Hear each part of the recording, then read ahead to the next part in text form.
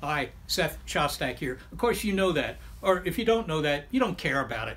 But let me talk to you about a very recent story in a British tabloid that was based on comments by NASA's Director of Planetary Exploration, Jim Green, in which he said, you know, we're sending a whole bunch of new spacecraft to Mars, and they might find Martians, and we're not prepared.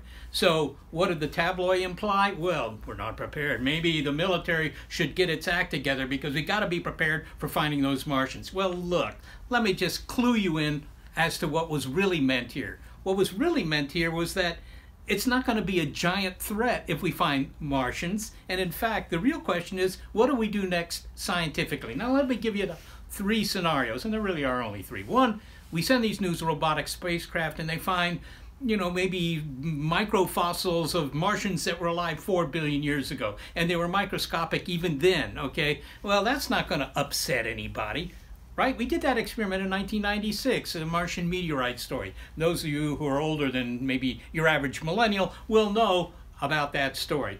That experiment's been done. People are not going to riot in the streets because of dead Martian microbes.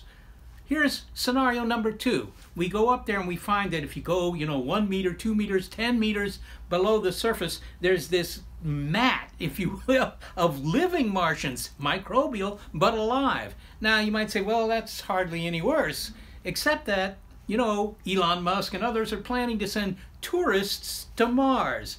Well, what about that? I mean, would you allow that if you knew that Martian already had inhabitants? Yeah, they're only microbes, but doesn't Mars belong to the microbes if they're what's there? Okay, so that's a little more tricky. The third scenario is that you go up there and you find, little gray guys or maybe little blue guys, green guys, whatever color, Martians actually walking around. Ain't gonna happen. That would be a real threat because maybe they'd come here and invade New Jersey as they did in, 1938? Well, they're not gonna be there. There's no sophisticated life on Mars today, and probably never was, because there's no detritus. There's no remains of Martian cities. There's not stuff all over the place. So while that makes for a good story, it's simply not true. So there's really no reason to think that we're not prepared in a psychological sense for finding the Martians. But Jim Green really has a point when he says, but if we do find something, what do we do next? And that's a little less clear.